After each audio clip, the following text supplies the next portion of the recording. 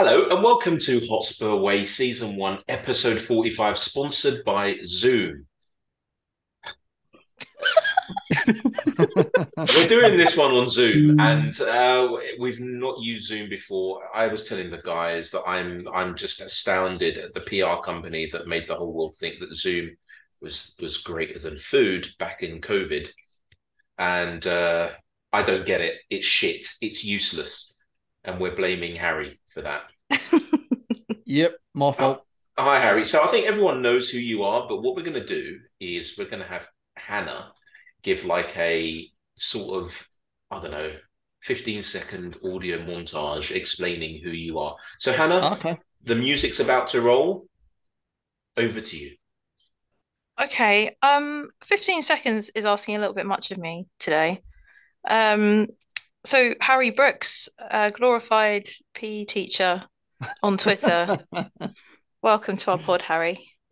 Thank you very much. Yes, yeah. Do you want to give yourself a better introduction? Well, I mean, I do work with footballers, but to be honest, how long that's going to last for after this podcast goes out, I don't know. Every chance will get cancelled after this. So, yeah. So no, I train footballers, but yeah, according to many on Twitter, failed PE teacher, failed footballer, failed coach, all that kind of stuff. So yeah, Nice and cheery. Love yeah, that. just Mate, like Spurs right now, eh?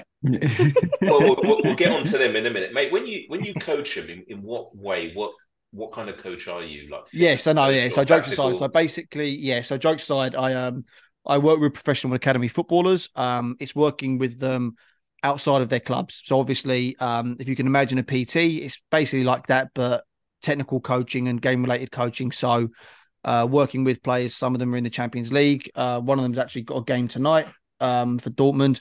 And then You're yeah, doing various levels. you're doing this instead of watching your client. That's commitment. Well, I mean, that's well, fantastic. to be honest, priorities, isn't it? But I have to sort of keep him a little bit quiet due to NDAs. But then again, it's not going to be that hard to work it out. So I kind of just fucked it as well there. So there you go. But yeah, so that's what I do. Just different levels of the game, and yeah, just try to help them be the best they can be. And it's as simple as that, really. All right, cool. So we have a question. It's a series of questions. I'm going to read it out. So there's an old man's pub in Limassol, Cyprus, and one of the are they called patrons? Am I really showing my age? He's called Yes. Panny, and what Panny he said you've got to mention that as you were walking into the pub. That's exactly what happened. I was walking into the pub and he was outside on the veranda bit, and I saw him there, and he like had a glum face on after the four Spurs defeats. And I said, listen, mate, I need a question from you for tonight's pod. And it can't just be why are Spurs rubbish. It needs to be something interesting. So I said, you've got to think about it. And he goes, yeah, but I'm just not in the mood. About half an hour later, he comes in and he goes, I've just WhatsApped you the question. And he goes, right. So I take a look. And he sent a paragraph. 1, 2, 3, 4 paragraphs. So here we go. This one is for Johnny, who he calls the horniest person on the pod. Johnny's not with us tonight. Johnny's the American, by the way. He's our token American, Harry. Okay, Okay. so we need him to beef up the numbers in America, but he's not really helping. So this is Panny. He's asking, I'm not really into fish fingers, but as you mentioned, Jaymes, when you walked into the cafe, and he goes, make sure you say that. I don't know why. Which ones last longer? I don't know what it means by last longer. Findus Bird's Eye Youngs, and is that with ketchup or salt and vinegar? That's for Johnny. Johnny, you can answer that on the group chat, and then we'll talk about it next week. He's going to start. You have to Google who these companies are, okay? Second question is, why do we always end up with the worst Brazilians on the planet? He's not wrong. It's not, is Such it? a fair question. But then he I ends mean, it to with, be fair, yeah. I mean, judging that, I literally saw a tweet earlier of the Brazilians that Man United have signed in the Premier League, and it is horrific. Like we're close. It's pretty much level playing field between us and Man United about how bad it is. Yeah, but Yeah, I they're reckon we could go bar for bar. but they're in tatters at the moment. Right, he does end it like he says, I don't get this bit, and that also includes Paulinho. Oh, Paulinho. Fucking hell. Spelling, Panny, spelling. And this one's for Hannah. And Hannah, he says, we all make mistakes. I'm a patient man. We have all the time in the world. So just to give Harry some context here, Panny fancies Hannah. And Okay. last week, he asked why is she single, and we found out that she's not single anymore. And so, Right. ergo, this question. Right, now, before we get into Spurs, Chelsea and then Liverpool, we do have, Toz, do you want to read out the first question from Twitter that came in? Yeah. I mean, I think it's going to direct it more at Harry just to under the spotlight a little bit, get you squirming. But I think it's a fun group discussion, really. And it comes from Pal Kid 94. Which current Premier League manager would make the best Joy video? And by Joy, that's JOI for jerk off instruction. Oh, is that what that stands for? I was never knew Googling that. it. Yeah, I didn't either. I never knew Googling that. Okay, good. So we're a good 7 minutes into the podcast, and that's when it's going to get me cancelled. Okay, fantastic. So hang on, Go on. What was the question again? So, which current Premier League manager would make the best Joy video? So they're telling you how to do it. They're looking you in the eyes. Their legs spread, telling you what to do, licking their lips. Going a bit ASMR or a bit of a Sean Dyche gravel voice. I mean, I feel like Andrew would be the most motivating one, surely. I reckon he would. He would get you cranking for a while, I reckon. Yeah, and I mean the motivation for the first 15 minutes through the roof. Be short burst at the end. Yeah, I'll stick to Ange. Go on, let's back our man. He's backing you by the sounds of things.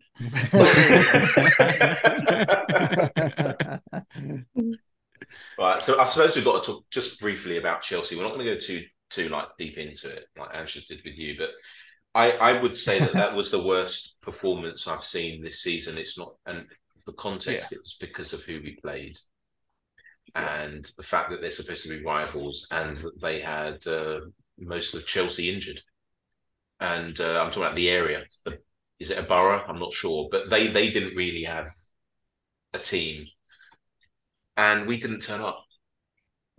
Really? Yeah. Anything yeah, to say about that? That's the angriest I've been with Spurs in a long time in terms of performance. I was just, I don't mind when things go wrong, but it was just the sheer lack of personality from pretty much any player on the pitch. That's not excusable. You know, it's okay. So even the Liverpool game on Sunday, which I'm sure we'll get on to, you know, yes, it was conceding 4 goals again, going 4-0 down, etc. But you saw the ideas of what's being worked on. Versus Chelsea, it was just absolutely nothing, no personality, no ideas.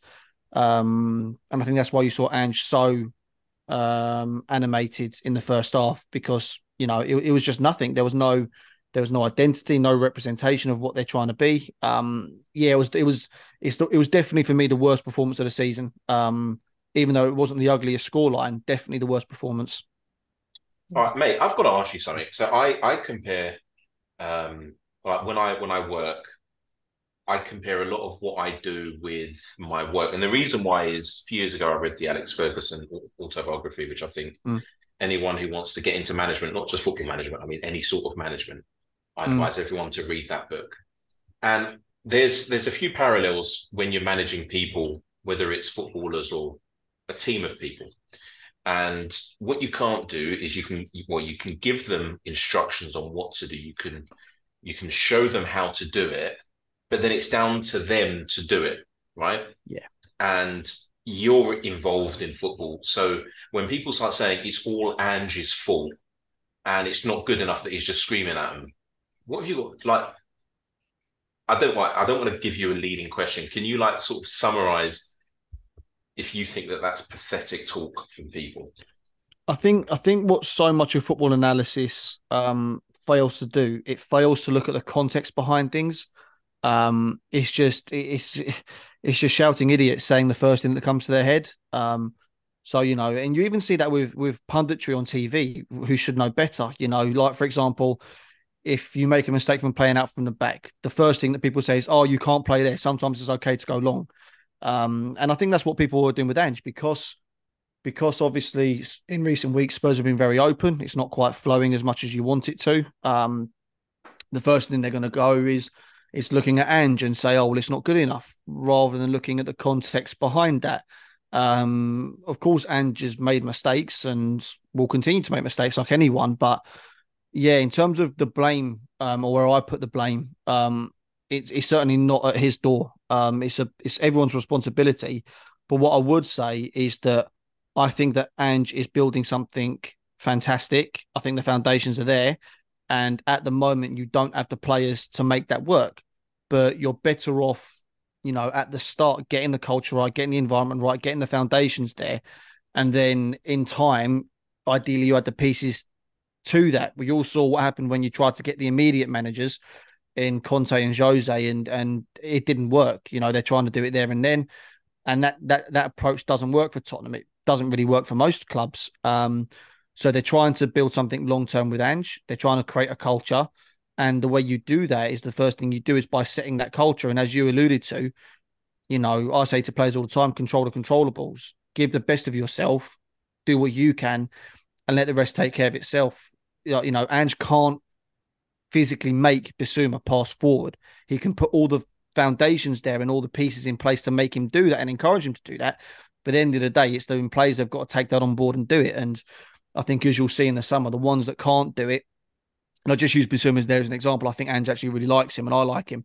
But the ones that don't buy into it, they won't last. And it's whether you give the man time to make it work, or you pull the plug at the first few hurdles. And that would make no sense to me.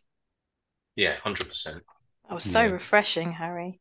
I know. I couldn't agree more. Like, it goes to, like, you look at United as like a polar opposite in how the Ten Hag seasons have gone. And he's openly admitting, I've had to change my system because I haven't got the players.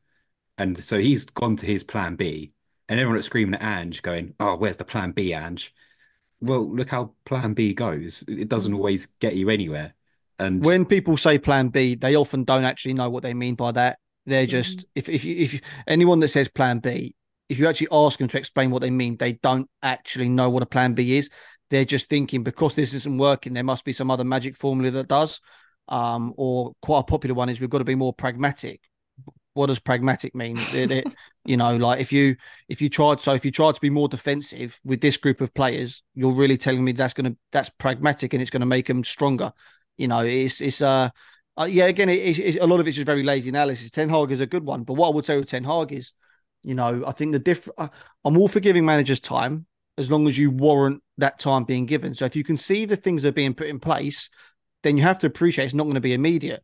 Ten Hag's a little bit different because I don't quite know what's being put in place there. I don't know what the next month, 6 months, 2 years looks like under him. Whereas with Ange, I think you can see it. That's why I know there was a graphic the other day, wasn't there, about comparing Ange, Arteta and Klopp in their first 35 games or something. Yeah. Those two managers had, inconsistent starts, but both those clubs saw what was being built towards. So they were patient, and then they gave them the pieces. And then, you look at them now and they're both flying. Or Klopp was flying for years and now he's leaving. But so I think, a lot of it's just very lazy. It's not that you have to love Ange, obviously not. But, if you have certain opinions, don't just say he's shit and expect everyone to believe it. Just, you have to be able to, understand the context behind things. Yeah. Yeah, exactly. Someone to say, oh, go long to who? Yeah, exactly. It's funny. Like Son, he's 6 foot whatever, but I think he's the first 6 foot striker I've seen who I think could get bullied and manhandled by an under 14. Like, no, he's not. He's not the best under pressure. No. he really isn't. He's very just like frozen when that happens. Yeah. How I see it. So yeah, everyone's slagging Ange off. Do one, quite frankly. That's very succinct.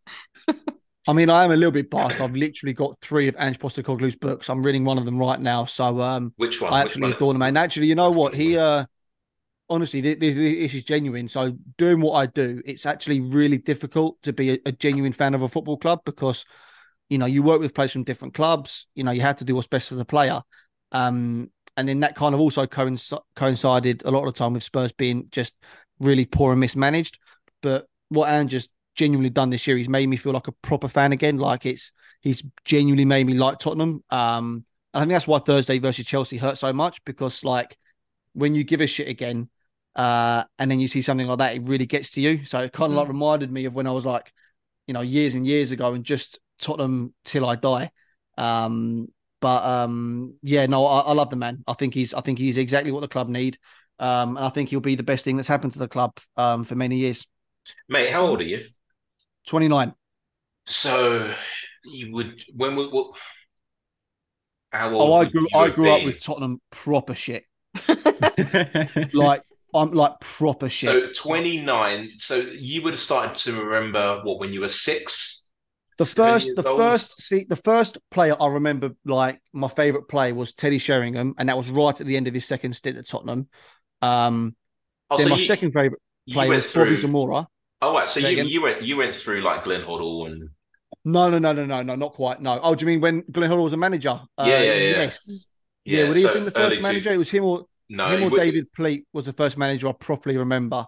You don't remember George Graham? Oh, you're lucky. No. So I remember like Gary Doherty playing centre back one week, striker the next, Yeah. and the nickname Ginger Pele, and just that. So when people say that it's shit at Spurs right now, like you don't know what shit is. Like that was proper shit. Well, my friend, I witnessed the 90s, so I saw all of the dross, and when Christian Gross turned up literally with a travel card, and that was on the news. So we didn't have internet back then, and he was on the news with a travel card, and he said, "I used this to come here," and immediately everyone just said, "Oh no, you're not the guy. He's just not." And then you've heard Gary Mabbott and the rest of the players talk about him. So yeah, they don't know how good it is right now and how good it has been to watch. Yeah. But you know what? Like you're a football fan, you're allowed to enjoy the game however you want. And if you are seeing Tottenham right now where you're regularly, 3-0 down, 4-0 down, you're allowed to be pissed off. Well, not regularly, but you know what I mean? You're allowed to be pissed off and upset because you just see it as a fan. And it's very difficult for a fan and, in football to understand that, you have got to look at a bigger picture. I guess because the bigger picture's been so often promised at Tottenham. So how long can you wait? But unfortunately, there is no other way about it. If you commit to something like this, you've got to appreciate it takes time, and there's going to be some big bumps along the road. And there's no guarantee that it does work out. But I'd rather go to games with this kind of vision of what we're trying to be than what it was before. Give me this any day of the week over that. Exactly. Like Hannah, you know how difficult change is, right? Now you're going out with a new guy. I mean, how difficult is it when it comes to change? It's not easy. And if change was easy, everyone would change things all the time, and people like their comfort zones. So do you want to tell us a little bit about change and how painful it can be? Oh, do I have to? It makes you sound like she's having a fucking sex change. I was gonna say, like, this is a good change. I don't think this is a good example. I wasn't. I mean, in general, just tell us how like what people should expect and what they shouldn't expect. Basically. What would change? Yeah, with like, is this thing going to happen overnight? Oh no, with Ange, no, right? No, I think honestly, people are deluding themselves. But then I always say this. I think social media has a hell of a lot to answer for. It's just like that instant gratification type thing. Yeah, I want it and I want it now. So yeah, I think we need to be patient, and it will happen. It will happen, I'm sure. And I am a good example of that. Exactly. Like it bothered me that Ange in the press conference, it was in jest, but maybe it got to him a bit, where he said, hopefully I'm that guy, to bring around change. I don't know if you heard that bit right at the end. This was after Chelsea, I believe. I think it was after the Chelsea game, where he was like, hopefully I'm that guy. And it was like, oh, mate, don't listen to him. Yeah. Oh, I think he meant that in a very tongue-in-cheek way, because he's one thing I like about him. He doesn't get led by narrative, and I really like that. Because it'd be very tempting for someone in his position to feel like they constantly have to explain themselves. And at the end of the day, who the fuck you explain yourself for? Like it's just going to be twisted into whatever agenda people have anyway. So I actually really, that's one of the many things I really admire about him. He doesn't get perturbed by the noise around him. He does what he does. He does it to the best he can. And if it works, great. And if it doesn't, well, he'll die on his own sword. And that's who he is. Yeah, I was just worried about our board. That's the one thing I worry about. But you don't have one or two people in there just going, oh, this is a bit shit, isn't it? And that's the only thing that I worry about. But I know that he wouldn't care even if they said something. It's like, you've hired me for this long. I'm here to do a job. Let me get on with it. Mm-hmm. Let's talk about he won't change for anyone. Why should he? I was just going to say no Ryan Mason there. Can we talk about him in a bit?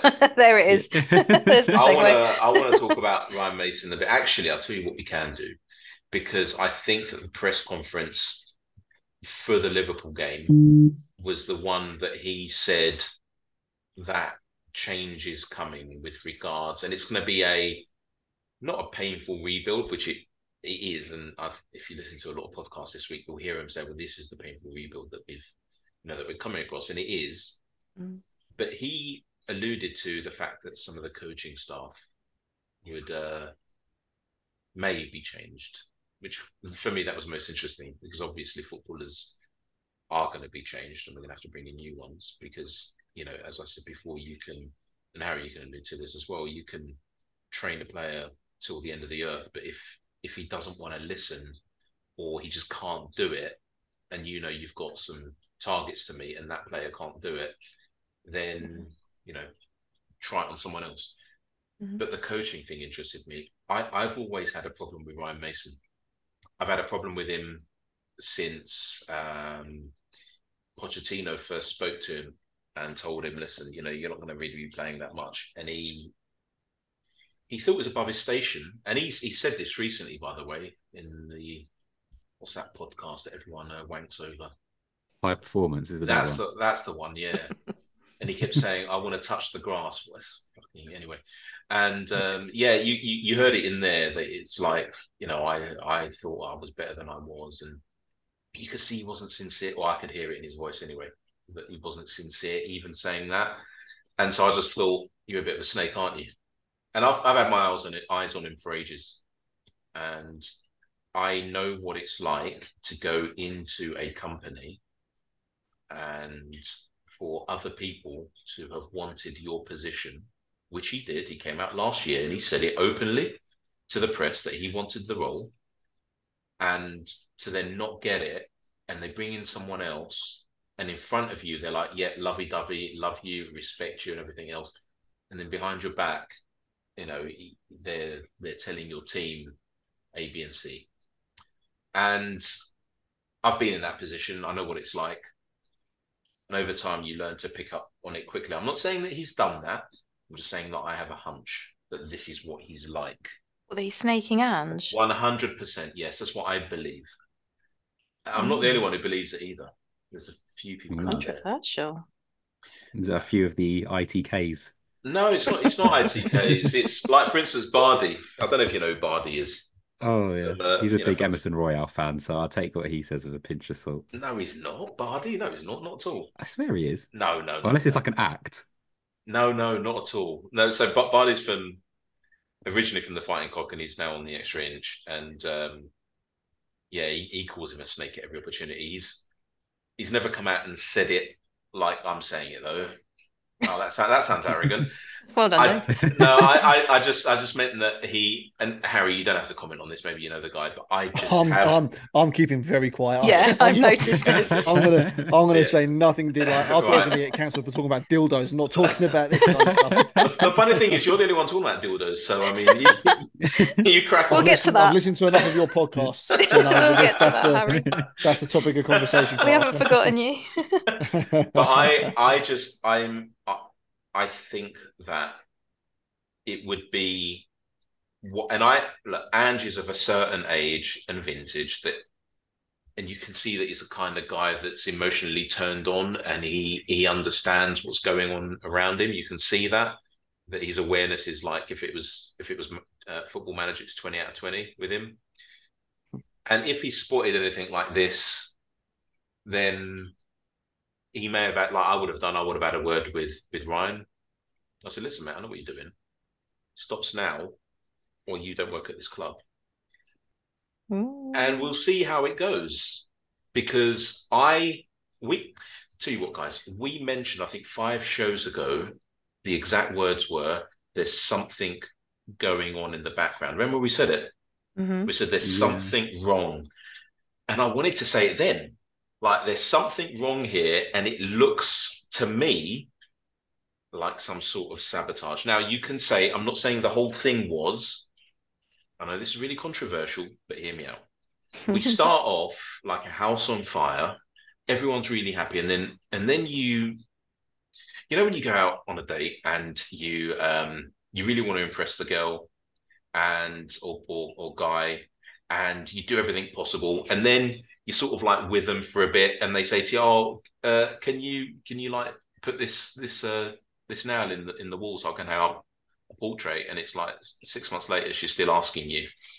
But in the first 2 weeks going out, you would have bought the drill, done it all perfectly, and we'd have done. But then after a while, you sort of like ease off. Some of that is definitely in here. Obviously, injuries have been in. There's a lot of things. It's never normally one thing. But there was always that one thing in my mind where I thought, how is this happening? Why are some of the players completely turned off? And why is Ange now saying he wishes that a lot of the players were a bit like Romero? I think that's an issue we've always had, though. We're going to talk about personalities in a bit, and I want to get Harry's point on that. But for me, Snake, get the fuck out of our club. Oh, I love a conspiracy. Very bold. I've had my eyes on him for. I've had my. As soon as he mentioned last year that he wants the job, and I thought, there's no fucking way you're going to get the job, and I hope you don't stay. And then he stayed, and I thought, oh dear. I love it when you put your tinfoil hat on. It's not tinfoil though. Oh, it is. No, yeah, is it?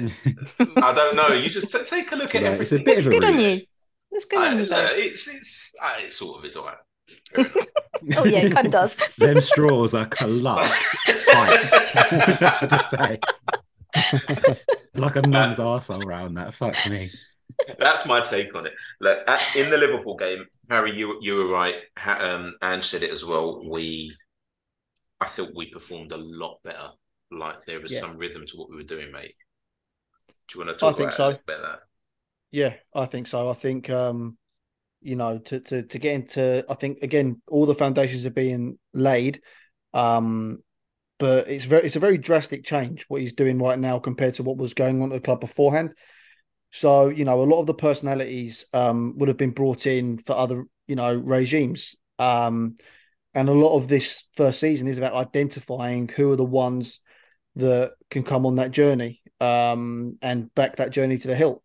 Because you can see that, again, all the foundations are there, but the player quality and the player profiles just aren't there in key areas right now. And that is why you can have a result where you can actually perform quite well in stages, but you go down 4-0, to Liverpool, because it's all there, but just, the weak links or the wrong profiles just see that all that good work kind of undone or come unstuck.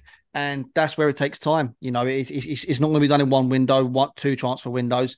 It's probably not. It's not even going to be done in this transfer window. You'd like to think that, this time next year they're in a much more stable position in terms of the outlook of what they're trying to be. But it still won't be done. It takes a while to do this stuff, and I think that you have to have the confidence in what you do to ride out the negative times if you believe he is the right one. Obviously, if Spurs get to a stage where they don't believe Ange or his staff or players, etc., aren't the right ones, and that's a different story. But whilst they believe that, you have to accept, even if fans don't want to, that there are going to be lots of bumps in the road, and that's part of the course. You can't really do anything about that, and it is what it is. Sorry, I muted myself on Zoom and then couldn't figure out how to unmute myself. No, exactly, mate. So, question from Craig. Lots of people want Spurs to lose against City to Arsenal. I always believe I am a Spurs fan. It's my club first before anything else, and I want us to win every game. Yes, it will obviously be annoying if Arsenal win the league. What do you think? Harry, do you want to answer this one? I mean, obviously for the club, if you're being realistic, they want Man City to win because, they're rivals with Arsenal, obviously, and you don't want that. It's a very difficult one. But what do you want? Uh, You're a fan. Obviously the fan in you doesn't want Arsenal to win the league.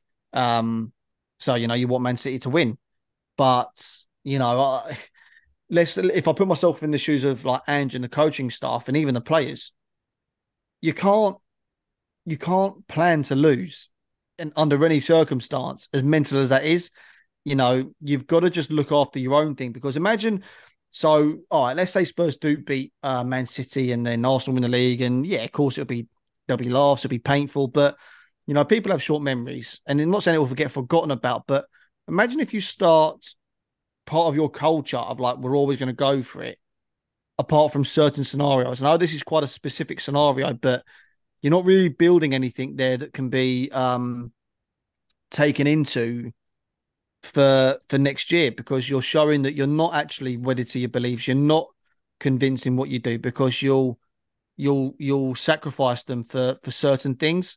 And I know this is probably a bit of a specific situation, but as a coach, let's say if I was the manager, I wouldn't be planning to lose against Man City. You can't. You've got to go and do the best that you can do no matter what, and let the rest take care of itself. You're not in control of Arsenal win the league. You are in control of what you do. And the second you start allowing things to be less than that is a very slippery slope that it can be hard to get off of. So listen, I would be very disappointed if any of the players or the staff down tools versus Man City. Obviously, as a fan, you'd probably want it more to stop that. But in terms of my respect for anyone at the club, if they down tools for that Man City game, I would lose a lot of respect for that. Right. But as someone called Harry with the surname Brooks, pretend you weren't a coach. You're a Spurs fan, diehard Spurs fan. What is it you want? Oh, no, of course, yeah, you'd want Man City to win. You just would. Of course you would. But obviously, yeah. What I want is, cloning technology is still, we're a long way off, which is a shame because Dolly the Sheep was done like in 96 and we should have progressed. And we haven't. But if we could clone Emerson Royale and clone another 10 versions of him and put them out against City, that would be the ideal starting lineup. Maybe. Oh no, Brian Hill against Haaland at centre back. That's what I want to see. That'd be Hilarious. Yeah, as a fan, you're allowed to want that. You're supposed to turn it into like football, trivial and stuff like that. It's supposed to be that. So as a fan, yeah, of course you're supposed to want that kind of stuff. You'd obviously rather be in a position where you don't have to want those things, but that's the way the season's gone. But as a fan, of course you would, and right and all. Yeah, I'm old enough to remember when we went up to Man U when it was United. Yeah, I was listening to that on the radio, and I never forget, Capital Gold, 15:48 a.m. and Ferdinand scored. I think it was a header. It was some sort of looping. I can't remember. It was either a header or some sort of looping shot. And I remember just going, "Oh shit!" I didn't cheer. Maybe if I was there, I might have cheered, or if I was watching it, I might have cheered. But listening to the radio, I remember just not cheering, going, "Oh crap!" And then I think we lost 3-1, and I was super happy, and so was everyone else. And I don't see a difference now. I really don't, especially now with social media. Back then, was it 97? I think, I can't remember. Back then, how do you think the crowd would react? Or let's say Spurs go 1-0 up versus Man City? How do you think the crowd are going to react? We'll be able that's really interesting, actually. Very interesting. Yeah, I think we would be able to pinpoint who the day trippers were. Quite easily, right? To be fair, I don't go and celebrate anyway, really. I'm a proper plastic fan, so you wouldn't even be able to tell with me if I was celebrating or not, no matter who it was. Why? Why is that? Oh, why am I a plastic fan? Yeah, why? Just because, again, when I go to the football, I actually like to watch the football. So like people around me will like moan at me if I don't sing, and I just want to tell them to fuck off and mind their own business. Like I want to go and I want to watch the game, and I don't want to sing. I want to sit down, and if a goal scored, I'll stand up and clap or cheer. But other than that, leave me alone. Don't start getting me to stand up if you hate Arsenal. No, I want to sit down, watch the game, and I'm a plastic fan. I fully admit it. I just want to watch the game and be left alone.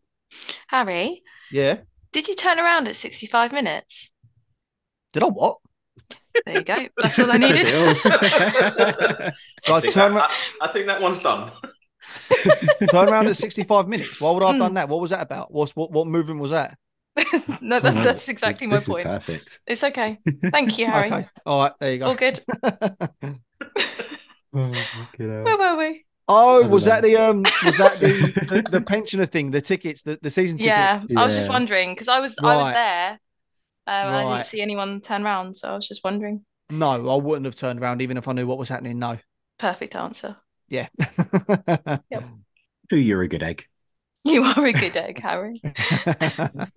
Look, I don't know how long we've been going for because Zoom is so great, it doesn't actually tell us.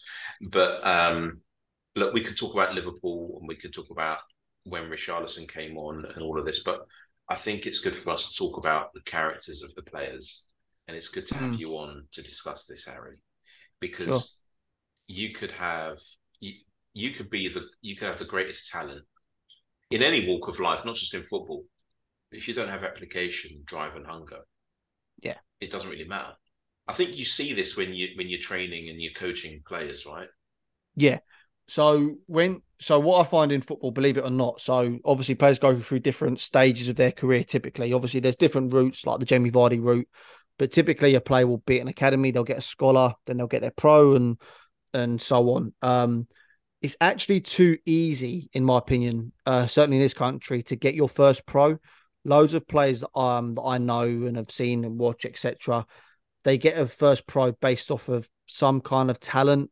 But actually having a career in the game, that's where the mentality comes in. So, talent can get, it is a bit of a, an old phrase, but it is true. Talent can get you so far, but it is your mindset and mentality that takes care of the rest. And, if you're obsessed with what you do, you will always usurp talent that isn't obsessed. It is what it is. So if you have the two, then obviously happy days. And I think that's why Angie's so geared towards making sure that, the culture is there to make sure that it doesn't even necessarily have to be a positive mindset in terms of working hard. You can be the hardest worker, but you might not believe in what's being done. And if you don't believe in it, it's not going to work. So, that's the kind of stuff that Angie's talking about, is that you are all in, you're 100% in. And that is a mindset and a mentality thing. Of course, the quality has to be there. You can't just, work hard and work your way to winning the league or Champions League or whatever it is. There has to be quality. But if you aren't all in on the vision that's being created, it's not going to work. And that's the kind of personalities and Ange that he's talking about, because they're all professional footballers at the highest levels. They all give a shit. It's very rare that you'll find a player that doesn't give a shit or doesn't work hard. They do commit their lives to this, but it is just about that belief in what's being done. And that is where, Ange will have decisions to make in terms of who does he see being a part of that journey, not just the quality of the player, but in terms of the mindset and being able to, be all in on what he's trying to do. Right, you don't have to tell us if you don't want to, but I think you might either know people that know players in our current squad, or maybe even know some of the squad. Would you say that we have quite a few? Actually, this is a leading question. How many strong characters, really strong characters, would you say that we have in that squad? I honestly think most of it's there. And again, the strength of character, it depends on what it is. It's about, are you buying into what they do and are you able to do that? So I don't look at the players and think that they're weak-minded. I really don't. I just don't know whether some of them are suited to what's trying to be achieved. So let's say, for example, listen, Emerson Royale, right? His mindset is fantastic. It really is. You can't knock the man. The fact that, he can get so much stick from his fan base, and yet actually, for a period of time under Conte and so on, he turned it around and performed well and was really then liked by the players. That is an incredibly tough mindset to have. But, I don't think he's stylistically suited to what Angie's trying to do and what he's trying to achieve. That doesn't mean that he's a weak-minded player. It means that he's not suited. So I don't look at any of those players and look at them and think that you're a weak personality. Even someone like Brendan Johnson. So at the start of the season, I was a little bit unhappy with him because I thought he wasn't showing much personality, being quite passive. But it shows the strength of his mindset that I think he turned that around and he started showing the best of himself and really trying to take the game and work on his game. And that shows a real strong mentality and mindset. So I don't really look at any of them as weak. And listen, honestly, I don't know any of them to know that in the first team. But I think the issue is that a lot of them just aren't perhaps geared towards, or certainly some of them aren't geared towards the style of football and the environment that Angie's trying to create. And that's not a negative about them. That's just their style and that's who they are as a player. And that's fine. You can't necessarily fit every environment you go into. Like I said, the environment that was being created before Ange was for a number of years under, Conte and Nuno and Jose. It was so different to what it is now. So there's going to be people that perhaps a bit hesitant to come along the ride or go along the journey. And that's just what it is. That's the nature of the beast. All right. So you've just confirmed that Ryan Mason's there doing his snake thing. But the Shut other up, thing James. is look, the thing that I'm talking about as well, mate, is like you've got Vicario and you've got Ben White. Bloody Ben White. I mean, doing what he's doing to his gloves, and he's just like, trying to yank his gloves away from him. Fucking elbow him. Stand on him. Do whatever you're going to do. What is? I don't know. I come from a different background. I mean, that's what I'm used to. If someone's going to do that to me, I'm going to give it back times two. And that's what I'm looking for. I'm looking for that kind of gutsy. I come from when I know what you mean. But I think there's was when Roy Keane was around. You know what I mean? Yeah. And I'm not seeing that. I don't see it. I just don't see it. Maybe it's a state of football today, because I actually don't know a Roy Keane kind of character that's around in football today. So maybe I know what you mean, but it's about, I think that bravery and showing personality is about, I'm going to sound really soppy here, but it's about being completely authentic as to who you are. And you can show that in different ways. So, for example, it doesn't have to be, if it's not your personality, it doesn't have to be crashing into everyone. Romero is clearly a very front-footed player. That's his personality. It's about showing the best of who you are. So, there are some people, I know when I play football, I am someone that I like to give it back. And I like to have that kind of spite on a pitch. It makes me play better. But there are lots of people and lots of players that perform better when they shut themselves off from all of that. And that could be Vicario, who knows? So I know what you're trying to say. And I think you've got to be just authentically yourself. And listen, there's no question that there is less of those kind of Roy Keane type players or Vieira's where it's those, very aggressive 1v1 battles and it can get heated. The rule changes have kind of obviously seen to that. But I think as long as you're giving the best version of yourself and you're authentic about it, it doesn't really matter what kind of personality you are. Ledley King was one of the best captains that this club has ever had.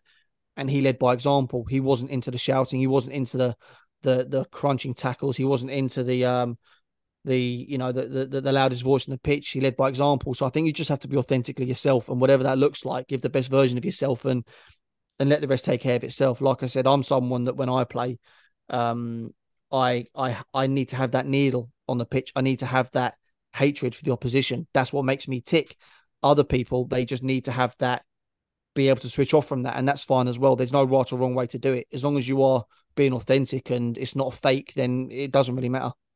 Look, we have that in Romero. I think he's a blood and thunder kind of player, right? Mm-hmm. And then you've got Ange saying he wishes what Romero had was and not more of the other players, or words to that effect. And sometimes I don't know if I'm Ange and I'm seeing that, I would have said the same thing. Maybe not in public, but I would have. I think what he means by that, though, I think he means Romero, again, he gives the best of himself of who he is. So, and that looks different for every single player. So, again, I think he likes Basuma. I like Basuma. But let's use him as an example. He's not the kind of player to be crashing into players necessarily, but he is the kind of player that if he gives the best of himself, it's constantly looking to get the ball on the turn, going forward, playing risky passes, turning out of risky areas. So he needs to have a bit more of the Romero in terms of, well, that's what you're really bloody good at.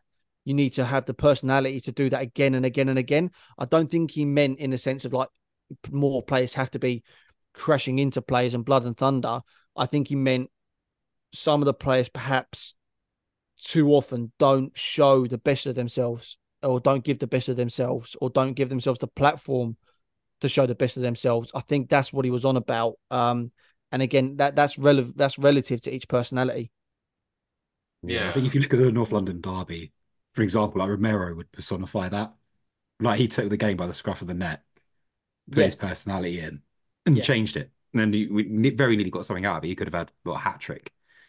He took charge of it.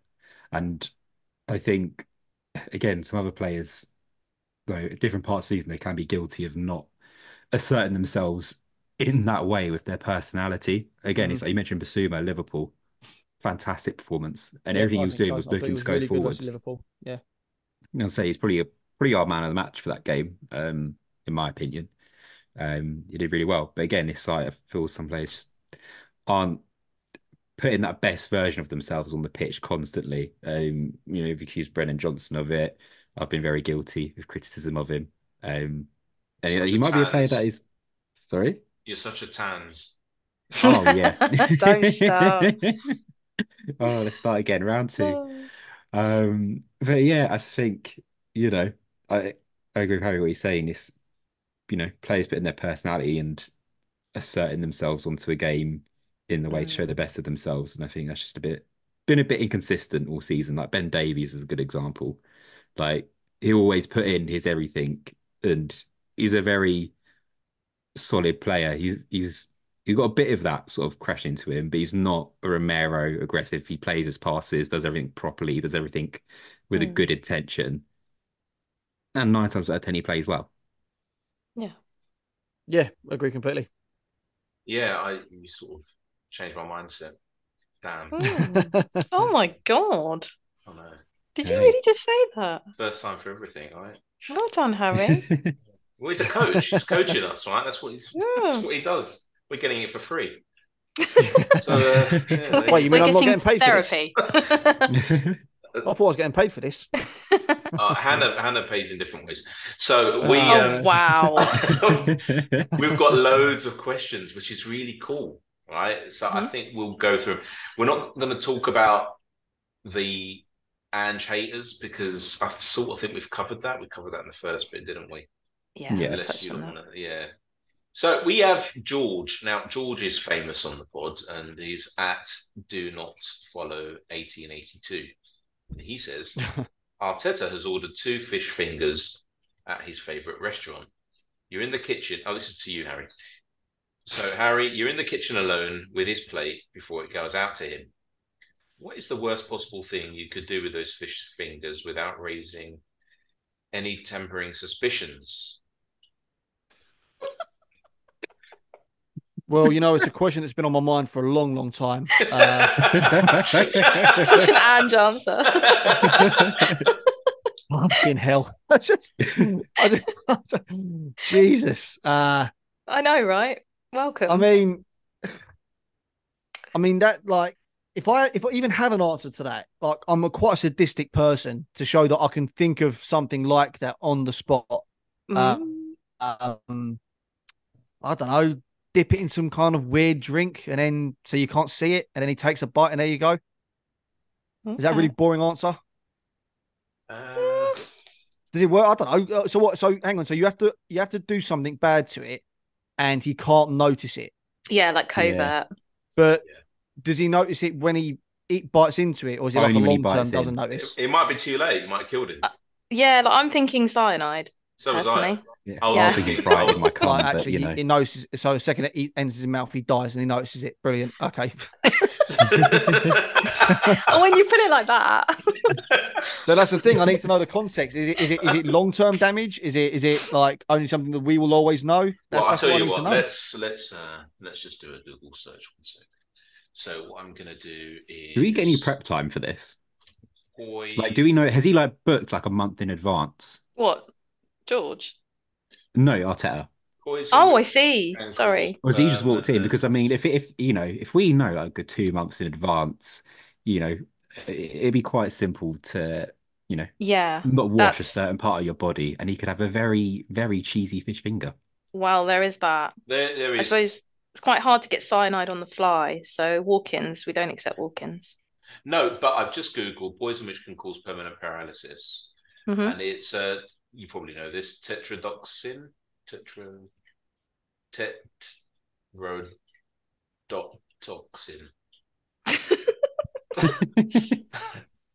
But the thing is, Arteta acts like he's like paralyzed anyway, doesn't he? He's a plastic character, so I wouldn't really. This is the point of the podcast where I go very silent again out of theory.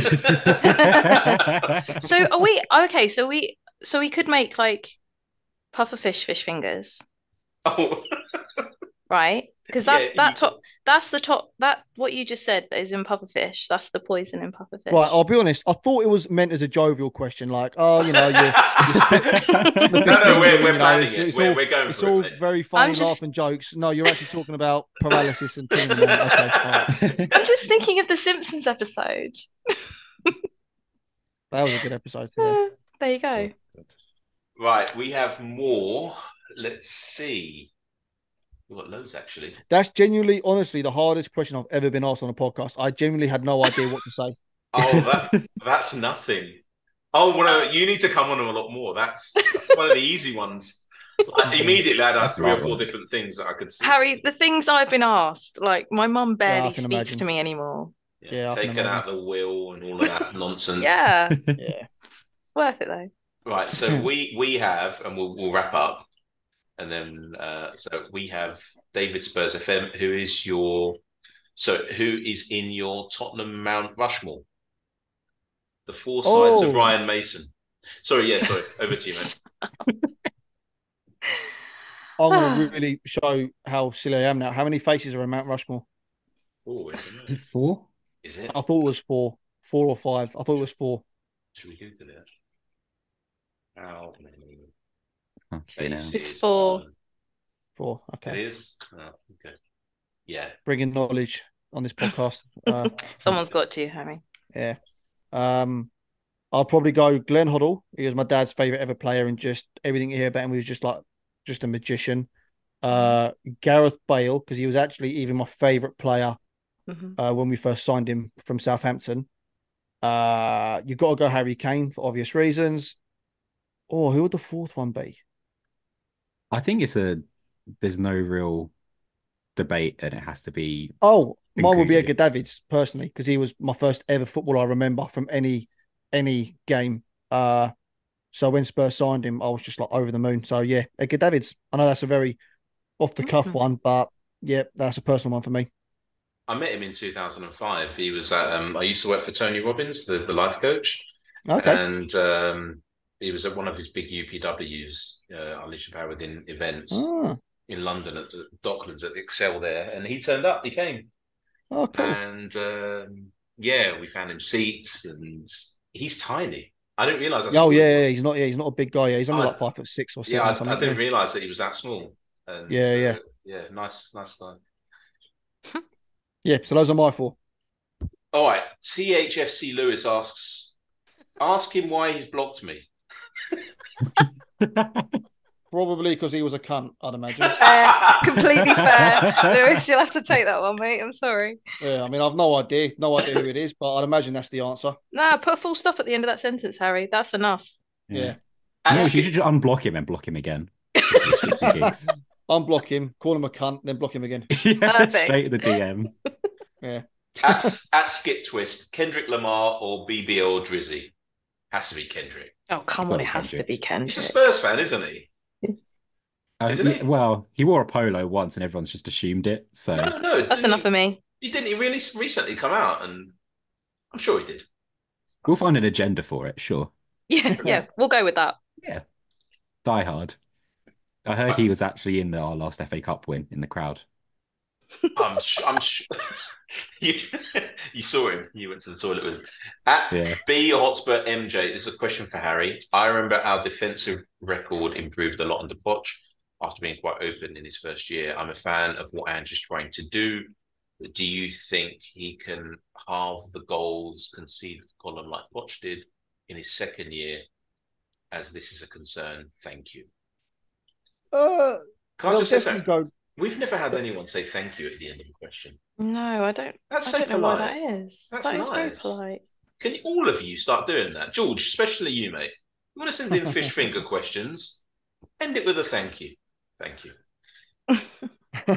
Sorry, Harry. No. I think the goals will definitely go down in terms of conceded. I think that will mostly be due to the attack improving, because the ball won't be turned over anywhere near as much.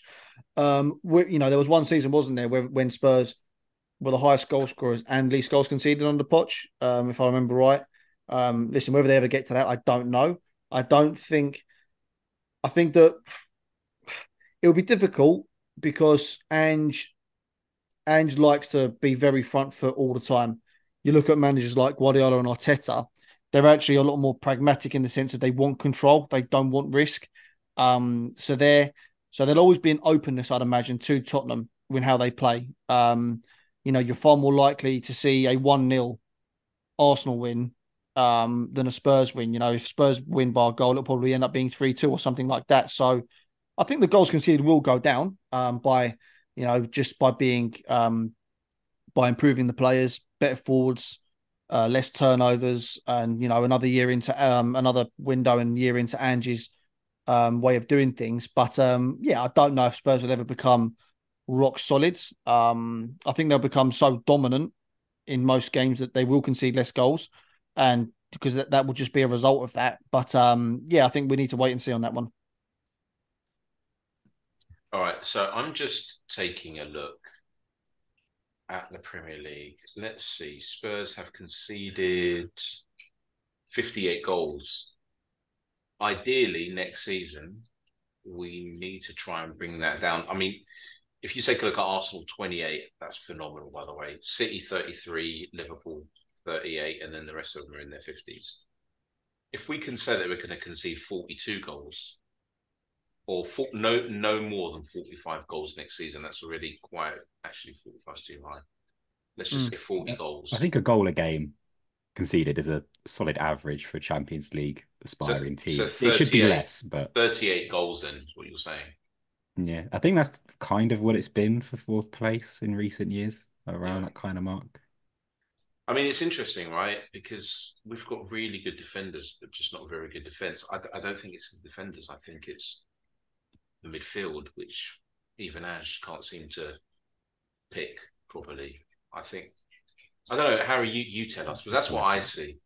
I just see that it's the midfield not really protected properly, or are we wrong? I think the biggest issue, going analytical again here, is the fact that all of Spurs' forwards, pretty much, apart from maybe Richarlison and Kulusevski, they're all very direct players. They all need it to happen immediately.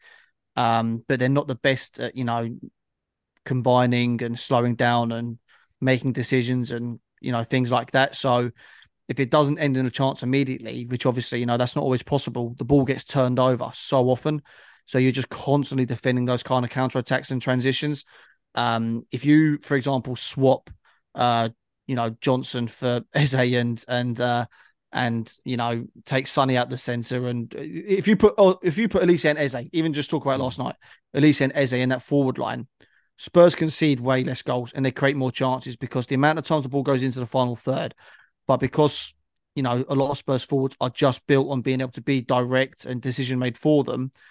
As teams are becoming smarter to stop that, that's not always possible. Sometimes you have to be able to go, okay, well, it's not on right now. Can I stay on the ball? Can I combine over here? Can I go 1v1? And Spurs don't have the forwards that can do that. So they just turn the ball over. And that's why you're defending so many counterattacks. If Spurs have better users of the ball in the final third, they'll create more chances. They'll know how to open up those gaps. And in turn, because they stay on the ball longer and actually create chances on goal, there'll be less attacks to defend. And I think it's the forward line and the profile of players. I think if that gets fixed in the summer, I think Spurs not only become a lot stronger in attack, but they concede way less goals. I really do believe that. So you really like Bissouma, right? And I do too. Yeah. I think we all do. But do you think he could be one of the players to be shipped out this summer? Bissouma's such a tricky one because I think that if he plays to the best of his ability, he is like ideal for what Ange wants. That play that can get the ball under pressure, turn, play forward. He can cover ground as well. He's good at retrieving the ball. But it's just the consistency of that. I personally, if I was in charge of recruitment, I would keep Bissouma, but I would sign someone like Archie Gray if that's possible. Someone that's young, won't necessarily go into a top club and be the starter or the main man all the time, but good enough to do it if he needs to be. Can also play elsewhere, and then I think what that does is it gives you space and cover to see if Bissouma can become that consistent player. Because if he can be, I think he's as good as it gets out there for that role. But you don't want to just outward replace him because, he could be that player. So that's what I would be doing and giving him one more year to see, well, can you actually make it consistent? And if you can't, then obviously then questions have to be asked. Yeah, I was going to say, I think some of that comes in just managing a squad, which if we get Europe, we have to do. And I think Yeah. any player playing every game, you're not going to get eight, nines, tens out of them every single game. Like you look even like the best players, like your Mbappe's, they have games where they go missing, as football Twitter loves to say. Um, if you're able to rotate, and I think City are well, Pep, they're very, very good at this. Players tend to, I think it's on average, they tend to play around in the high 80s of games per Mm. season when they've got like all the competitions. And I think if you can rotate better, you're gonna have your players sharper, feeling a bit fresher, less likely to make the sloppy passes or bad decisions out of possession. I mean, yeah, if you manage that, every player will go up another level, and I think that's Mhm. something Basuma could benefit from having been. Well, all of our players could benefit from having, you know, and just had a pretty set 11 all season. And so if you can start to rotate a player or two here or there without a steep drop off in performance like we do experience, it's only going to be to anyone's and everyone's benefit. Yeah. Harry, Archie Yes. Gray, do you think that we might sign him, but to be an understudy to Pora or to play in midfield? I think that's listen. He was just name I picked out in terms of the kind of profile I think they need to look for. But I think that's the beauty of him is the fact that he allows you to he covers lots of different areas. So if you do sign him and you keep Bissouma and Bissouma turns into the consistent player that we all want, then Archie Gray can definitely play eight. He can play. He's played a lot of right back this year, so he can play the inverted Poro role, like you said. If Basuma doesn't cut it, then he can replace Basuma as the main man as a number six because he is that good.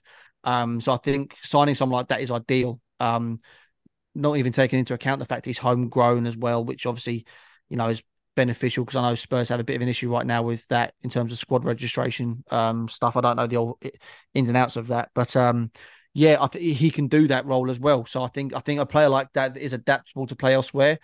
Spurs need more of those players. I think that's why you've seen a bit of an issue with Dragusin this year. Is that Van der Ven and Romero are probably the two players in the team that are undoubtedly you're not going to improve them. And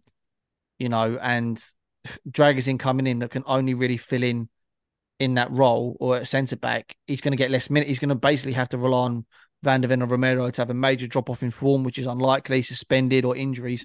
Whereas if you sign someone that can play elsewhere, it's easier to keep them happy, to keep them fresh. So I think Spurs need more players in the group actually that are like that aren't locked into just doing certain things and that can fill in different roles. And Archie Gray would definitely be a player like that. Interesting. One more question for you. Yeah. It's from at Mattis1376. So, question for Harry: does Victor Roque fit the number 9 profile for Spurs? He's 5'9". With the fact that the system provides mostly low crosses on the ground, his high technical ability and potential seems like a great fit in my honest opinion. I didn't know who he was. I googled him. Is at Barcelona. Never seen him. Yeah. Really. I can't pretend to have seen lots of him, so I can't give you a full analysis on him. I've seen bits and pieces. He looks to be a very high-level player, very dynamic, very positive, that relentless positivity that we'd speak about with Ange that he wants. So whether he drops deep, he wants to get the ball on the turn, go forward.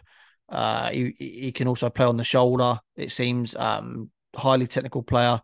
Seems to be quite a powerful player as well, even though he's not the tallest. Can ride challenges. Seems to be a bit of a Luis Suarez mold. So listen, if the things I've been saying and the things I've seen from very short viewing are the case, then yeah, definitely a player that you would look at if it's doable. But again, I can't give too much on him. I haven't seen enough of him to really comment. Well, look, we need to swap out our Brazilians for better ones, right? So he could be one of them. All right, before we go, let's talk about Burnley, and then Hannah, it's over to you because you've been talking too much on this pod, mate. So, Burnley, Hannah, do you want to kick off with that? What score predictions? Hold on, when is it? It's this Saturday, isn't it?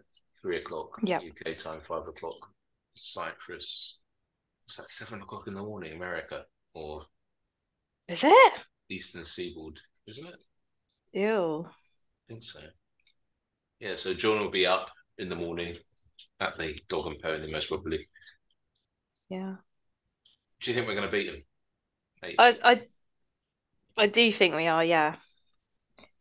I've been joking all week that it will be a 1-0 loss in the 94th minute, but actually I do think we'll win. Well, look, so go on. We need to win 2 out of our last 3 to make sure we get 5th. Yeah. And we know which one we want to lose. Don't say that in front of Harry. Yeah, go on. What are you going to say about them? Well, I was going to give you my score prediction, and I was going to give you Josh's as well. Oh, what is it? What's yours? 2-1. And Josh's? Josh is a little more optimistic. He said 3-1. Todge, what's yours, mate? See, even Tosh can't unmute himself fast enough.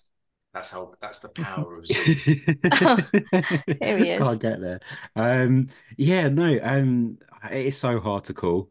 I think a lot of the game will be decided at our left back and their right midfielder, like it was against Liverpool.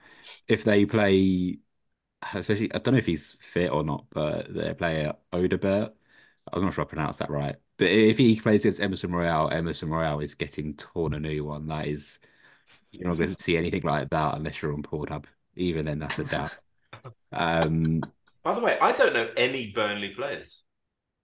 They've got a few good ones, to be fair. I say good, but like some very like solid players. Burnley team. Go on, carry on. I'm gonna. Yeah. See, I honestly can't see it. I mean, is it Burnley's last chance to stay up or have a chance at least?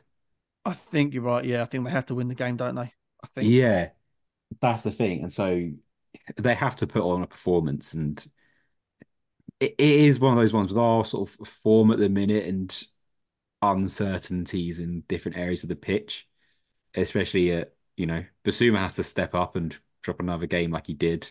But again, the players have been playing a lot of football. And so I can see Burnley nicking a result. Like a really shithousey 2-1. We'll have like about 50,000 shots. And they'll have 2 shots, 1 on target and an own goal to win. I can see it being like that. Maybe I won't go. Yeah. I'm going to the women's game the next day for a bit of copium. Yeah. You say copium, it's probably a date, isn't it? No, I wish. Shame. It's dry. I don't know. I might see if I can get down the tunnel for some autographs. I don't know. Not in a creepy way. Sly dog. I need to stress that. If Roselia Ayan wants to message me, hey, I'm not gonna block her. But no, I've not watched a women's game. There's a cup final. I've never seen a Spurs Cup final. So yeah, hopefully it's good vibes. So Jay Rodriguez plays for them. I shouldn't. I actually remember that, but on their website, he looks like he's a 60-year-old who's been photoshopped to look like he's 40. Nathan Redmond, I didn't realize he played for them. He had a lot of potential, I thought, when he was younger. What happened? Harry, you know who Nathan Redmond is, don't you? Yeah. Do you think, am I right to say, I just always remember watching him thinking, he seemed to have a lot of things, and good player. Yeah, good player. Yeah, just being able to stay at the top level is one of the hardest things to do in football, like that staying power. It probably is the hardest thing to do, actually. It's why when you have players like Harry Kane that just keep producing no matter what, it is remarkable because there's so much talent out there, but being able to stay and make it work. And to be fair, even to Redmond, he stayed at the top for a long, long time, which just shows how hard it is. The fact that, you're even questioning his drop off and he's still in the Premier League. It just shows, how difficult it is. But he's had a good career and he's had lots of he had lots of talent and obviously still does. Yeah. What's your score prediction, mate? Honestly, 4-1 Tottenham. I was going to say the same thing, 4-1. Yeah. Because of the way they play. I don't think they're going to change their ways now. They're going to come at us, I just think the whole club are going to really be like, you know what, like, we don't like what's being said about us. Like, we're going to be we're all in. And I think that they'll suffocate Burnley and it will just end up being too much for them. Yeah, we walloped, and was it 5-1, 5-2 their ground? 5-2. Something like that, yeah. Yeah, and I've just got a feeling it will be. I mean, look, the Man City game, I think we're going to throw. Well, no, we're not. The players won't, but the supporters, most of them will want him to throw it. And that'll probably be a weird atmosphere, but this is the last big home game where we have to win, and I've just got a feeling we're going to wallop them again, and that'll be that. I think because they're on 26 points. Are they? Let me just make sure. Yeah. So no, they're on 24 points. Even if they beat us, Luton 26. Yeah, Luton's 26. Forest is 29. They lost their appeal today. I mean, they really thought that by having the owner tweet out what he tweeted out against the refs, that their appeal would have stood. But yeah, I mean, it's what it is. But yeah, I don't know. Do you think we're going to play Skip there, left back? We can't play Royale. Yeah, I thought he did all right. Skippy was great. You done well. Yeah. Woody, good. You like Skippy? Yep. I didn't expect him. I didn't even think about it that he could play there. I don't think anyone did, to be fair. No. Yeah. To be fair to him. And a lot of people calling for Mickey or Gio to play there. I worry about Gio playing there purely because he is just so reliant on his left foot whenever I watch him. And he will get injured. Oh, he'll get snapped like a twig. Yeah. But yeah. No, play Skippy. He was great. Agreed. Yep. I think we're done, guys. Mm-hmm. It's interesting. Harry, what do you think? Are you going to come on again and answer more fish finger and dildo questions? Only if those are the questions. I don't want to talk about football. Oh, that's fine. That's fine with us. Well, I'll tell you what, we are going to soon launch a sister pod called The Other Way, where we talk about different things that aren't football related. So, yeah, I think it would be good if you come on that. We can coach you. The vol that's going to go on that. You talk about that stuff already on football. What's it going to be like if it's a topic not football? I don't know what you mean, Harry. Yeah. I'm so innocent over it. I'm a reformed character, I'll have you know. No, it's been a good one. No, I appreciate it. No, I enjoyed it. Thanks for having me on. Always, cool. If you guys ever want me in the future, I'm more than happy to. We do. Aww. We do. In fact, so the guys know this, but I've not spoken to them about it for months, so we're going to probably act like they don't know what I'm talking about. So we're going to start to expand soon because we've got quite a few listeners now. Nice. And we're growing, and hopefully next year we can start doing some YouTube stuff. But what I would like to do is have like a little preview pod, and I'd love to have you on just to just talk to some tactics and dildos. Perfect. Right up my street. In